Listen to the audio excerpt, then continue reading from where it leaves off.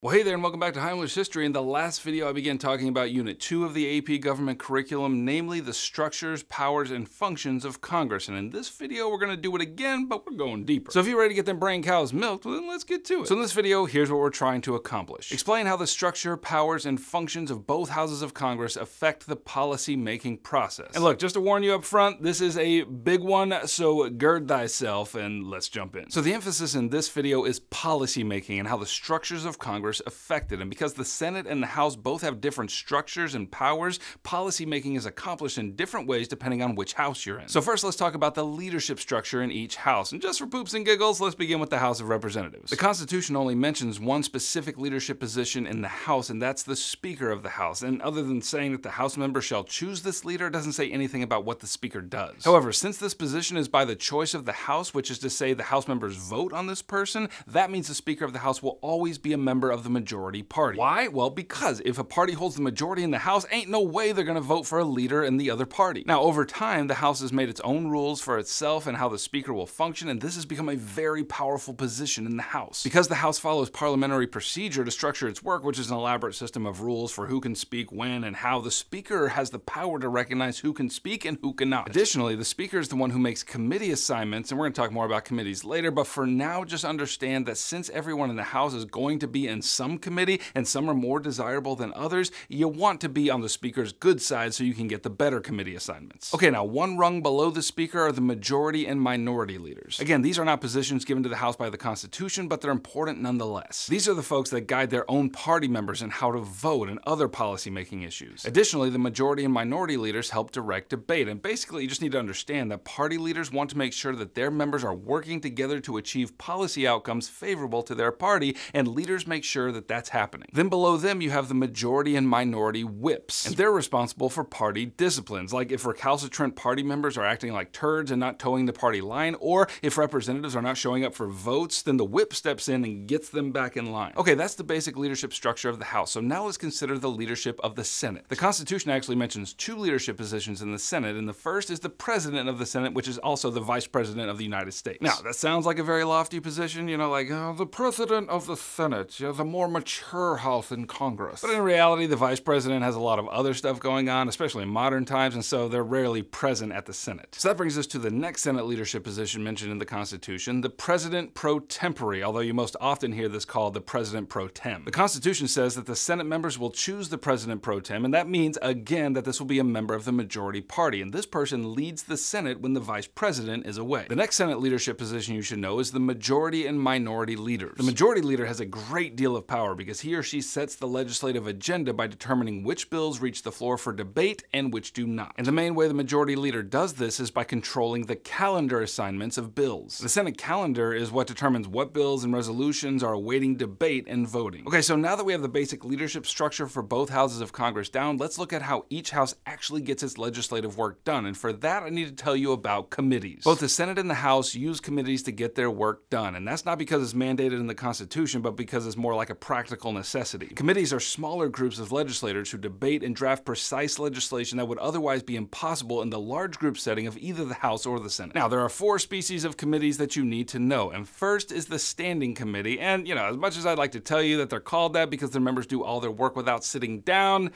that's not really what it is. A standing committee is one which remains from congressional session to congressional session. Like, it's always there because those committees are dealing with issues that are always present. An example of a standing committee in the Senate is the Appropriations Committee, which is the largest and arguably the most powerful committee in the Senate. This group debates and makes decisions on where federal money is going to be spent. And since that's an issue that always exists, this is a good example of a standing committee. A good example of a standing committee in the House is the Ways and Means Committee, which is among the most powerful and prestigious committees there. And this is the group that's responsible for taxation bills of various kinds. The next kind of committee you need to know is the Joint Committee, and these are groups that involve members from both the House and the Senate. Like, they are together jointly. We have the Joint Committee on the Library, which deals with issues relating to the Library of Congress. You also have the Joint Committee on Printing, which deals with the publishing arm of the federal government. Both of these committees are examples of joint committees that persist over time, but sometimes joint committees can be formed in the short term as well. The next kind of committee you need to know is the Select Committee. This is the opposite of a standing committee, which is to say it's a temporary committee that is formed for a very specific purpose. If you took AP US history, you may remember the Missouri Compromise, which established where slavery could exist in the United States. Well, that compromise was hammered out by a select committee that only existed for about a week and then was disbanded after the purpose was accomplished. And finally, you need to know about conference committees. I already mentioned that in order for a bill to become a law, identical versions of it must be passed by both houses of Congress. And if both houses can't agree on an identical version, then a conference committee is formed to hammer out the differences. Now, it'll be important for you to understand that even though both houses use committees to get work done, the different constitutional responsibilities of the House and the Senate affect the policymaking process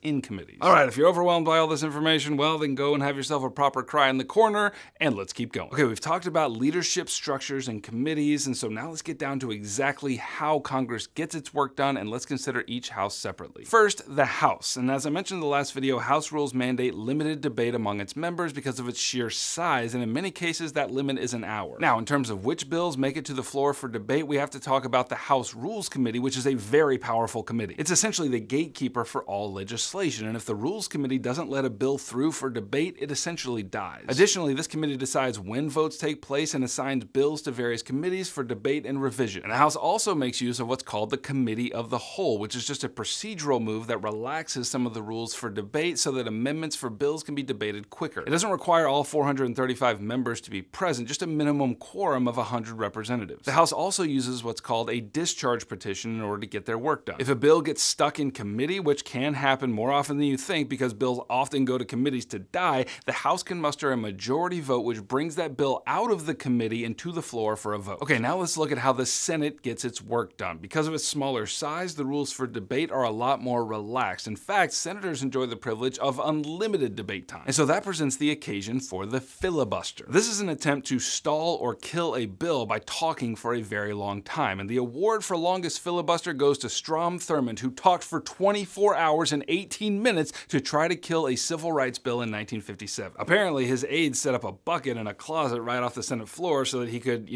make water and still keep one foot on the Senate floor and thus not be disqualified for filibustering. So, that's fun. Anyway, that kind of talky-talky filibuster rarely happens anymore. Today, all someone has to do is threaten a filibuster and it basically accomplishes the same thing. Now, there is something called the cloture rule by which the Senate can get a filibustering senator to shut their mouth hole and bring the bill to a vote, but that requires 3/5 of the Senate to agree, and that is not easy to do. So that's why all it takes is the threat of a filibuster to stall a bill. The Senate also employs the principle of unanimous consent to get their work done. This can be applied to a lot of different situations, but is basically a call for agreement by all senators to restrict certain privileges for the sake of getting work done faster. So if everyone agrees that there will be no filibustering, for example, then the Senate can proceed without fear of getting bogged down. Okay, now that's good enough for our purposes. Now let's talk about the basic process of how a bill becomes a law. A bill can be sponsored by a member from either the House or the Senate. And as that bill is considered and debated, it often changes. Sometimes non-germane riders are added, which are provisions to the bill that actually have nothing to do with the subject of the bill. Usually these riders benefit a certain representative's district or state. Another way a bill can change is by the addition of pork barrel spending, which are funds earmarked for a particular representative's district. Either way, the point is bills change as they move through the legislative process, and once the bill is assigned to a committee, it can be further debated and changed, but once it comes out, it goes to the floor for a vote. And the voting process can sometimes be affected by log rolling, which is basically when one representative says to another, hey, I'll vote for your bill if you vote for mine. It's really just an elaborate system of congressional back scratching. Now, probably among the most complex legislation the Congress has to consider is the passing of the federal budget. And there are two kinds of spending they have to consider. First is mandatory spending, which is the money that they have to allocate by law. For example, Medicare and Medicaid are healthcare programs which by law have to be paid for, thus they are examples of mandatory spending. But after all of this is accounted for, everything left over is discretionary spending. And as you can probably imagine, committees debate hard over how to allocate these funds, although the biggest category for discretionary spending is always human resources, which is to say paying the federal employees who run the government. Wouldn't it be hilarious if Congress only allocated as much discretionary spending as they had money in their vaults? Nah, man, we always spend more than we have, and that is called deficit spending. As mandatory spending increases, it makes sense that discretionary spending should decrease, but that is usually not the case. So where does Congress get all that extra scratch? Well, they either borrow it or they raise taxes. Whew, okay, that was a beefy video, and if you're still here, you can click right here to grab a review packet, which will help you get an A in your class and a 5 on your exam in May. If you want me to keep making AP government content for you, then by all means subscribe and I shall oblige. Heimler out.